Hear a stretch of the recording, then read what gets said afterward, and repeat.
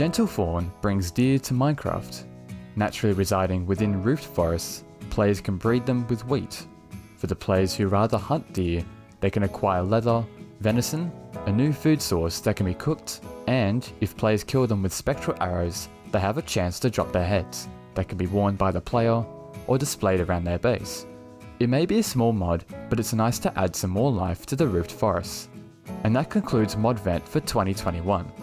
If you missed out on any of the prior mods, or wanted to play this mini-series in full, feel free to view the ModVent playlist, which can be found here. Have a Merry Christmas, and a Happy New Year!